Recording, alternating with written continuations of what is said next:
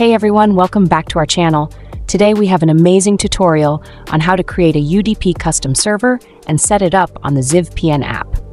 For more VPN updates and hidden tricks, be sure to visit our blog. If you're new to our channel, don't forget to like, subscribe, and share this video. Let's get started.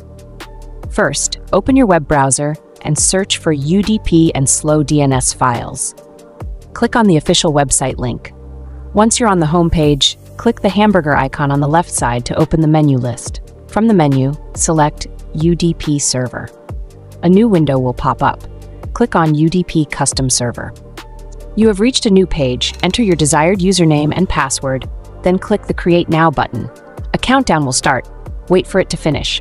Your server is successfully created. Copy the IP address and password for future use. Next, open the Play Store app on your device and search for Zivpn app. Click on it, and then click the Install button to download it to your device. Once the app is installed, click Open. You'll reach the app's home screen. On the home screen, check the box for UDP. Click the upper right corner hamburger icon to open the list. Click on UDP Tunnel Settings. A small window will open. Paste the IP address and password you created earlier, then click the Apply button to save the settings. Once the server is added, click the Start button to connect to a secure web connection. If you found this tutorial helpful, don't forget to like, subscribe, and share it. Thanks for watching and stay tuned for more great content.